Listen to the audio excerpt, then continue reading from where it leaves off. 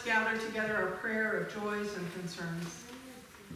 We thank you, O God, for all those in Scripture who have pointed the way to Christ, for your prophets, Elijah and Isaiah, for other prophets, and for John. We thank you, too, for those in our lives who have pointed us to Christ, the pastors and teachers, strangers and friends. Give us eyes to see him today among those lifted up with joy. We pray for Zane, Jessica's friend, who's continuing to recover from his accident. For the new dining room furniture that arrived just in time for Thanksgiving. For Kyle, Marcia, and Clarence's grandson, who's home from the hospital and doing well. For Richard's first Thanksgiving with everyone, including his grandparents, Amy and George. Are there other joys to lift up this day?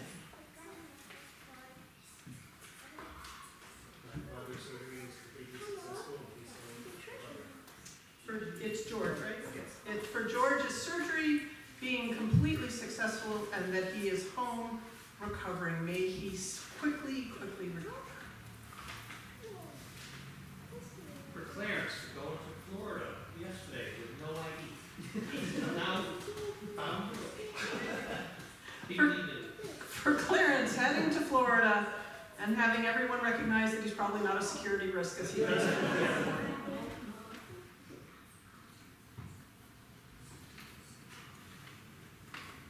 O Lord, give us eyes to see Christ today, and we will give our testimony too. Give us eyes to see him today among those weighed down with concerns, for families in transition, for Warren, George Razzaboni's relative diagnosed with lung cancer, for Wisnadine, the church's adopted daughter leaving the Compassion International program, for Sierra, Candy's daughter, still processing the upset from seeing a fatal car accident outside her home. For Ifan's mom, whose memory is fading. For Natalie, Marjorie's sister-in-law, who is in the ICU recovering from her third heart attack. And for Clayton, Marjorie's nephew and Natalie's son, who passed away in a motorcycle accident earlier this week. For the people of Israel and Palestine, may they find a way forward. For all those who are looking forward to Christmas and not finding a way forward on that road. Are there other concerns to lift up this day? My friend Madge's mom passed away this week. For our friends and their moms, that they know the love that surrounds them, and that we are reminded of the love that we have for our mothers who are with us and those who have passed on.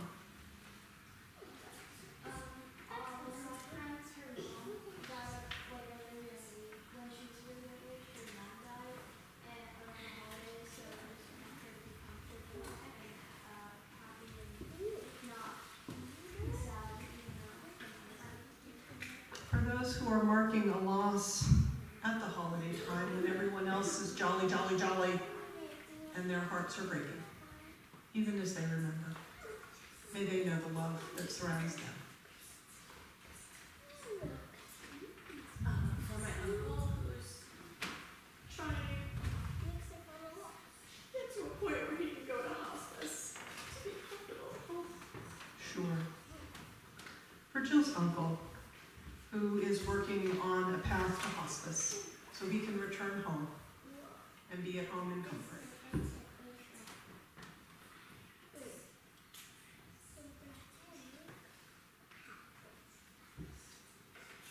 O Lord, give us eyes to see Christ today, and we will give our testimony. Give us eyes to see Christ today among those who are oppressed and imprisoned, broken-hearted, or beaten down. And we will give our testimony too. How Christ releases us and sets us free. How Christ turns ashes into garlands. How he repairs and builds up what was ruined. We too will point others to Jesus, the light of the world. Amen. Let's say the Lord's Prayer together. Our Father, who art in heaven, hallowed be thy name. Thy kingdom come, thy will be done, on earth as it is in heaven. Give us this day our daily bread, and forgive us our trespasses, as we forgive those who trespass against us. And lead us not into temptation, but deliver us from evil. For thine is the kingdom, and the power, and the glory forever.